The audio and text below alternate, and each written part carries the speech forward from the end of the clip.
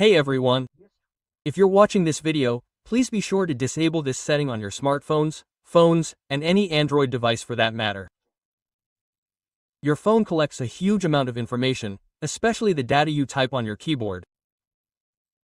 When you message someone or search for information in browsers, it's all stored and sent anonymously to developers.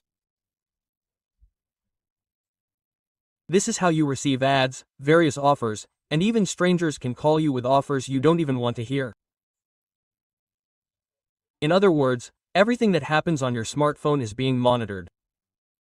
I'll now show you a setting that needs to be disabled on all phones. Go to the standard settings. Find advanced settings, then accessibility. Tap on vision. Find the line labeled speech synthesis. Google's speech synthesizer is set by default here. Tap on this little arrow on the side. See, if you tap on the line itself, a menu like this will open. Seems like nothing serious, right? Go back, tap on this little arrow, and another additional menu will open. Period. We've found anonymous reports about speech synthesis. And this setting is enabled by default on all smartphones. We're just checking it out, of course. So, let's disable it and reboot our smartphone. Subscribe to the channel, leave comments, and like it.